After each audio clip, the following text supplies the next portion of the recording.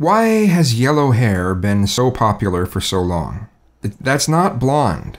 That's yellow. That's either pale yellow or slightly beigeish yellow, but it's yellow.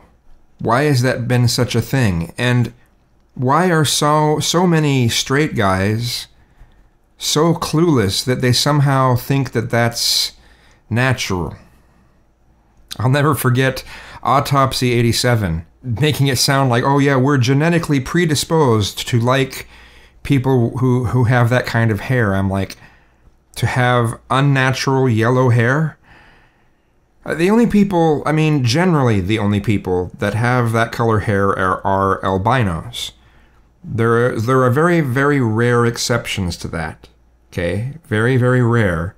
And to claim that, oh, we're genetically predisposed to like that, I'm like, no. No.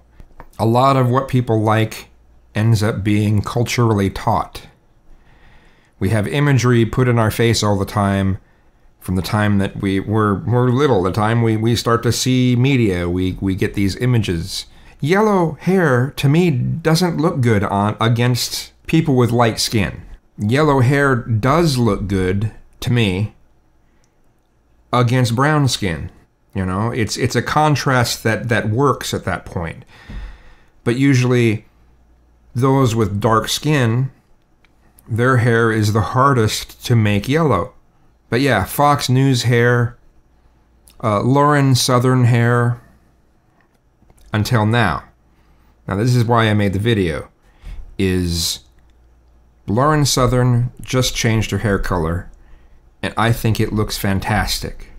It's still not her natural color, but at least it's a blonde that exists, you know, regularly. It's more like the kind of blonde that my hair is when I actually grow it out, right? You know, it's a real blonde color.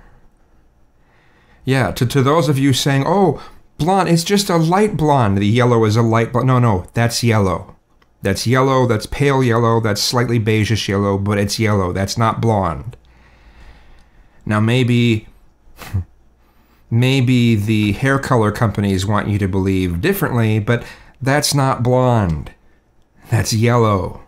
I am not against people making their hair yellow, but when people try to make it sound like that's something that somehow looks natural, no.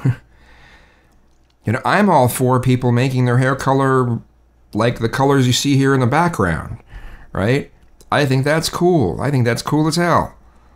And you know what? It's not necessarily an SJW thing. Some people say, oh, well, stereotypically it is. Well, you know, I live in a place that has a lot of conservatives in it, and I still see a lot of unusual hair color all over the place. So, you know. But take that with a grain of salt, I guess, right?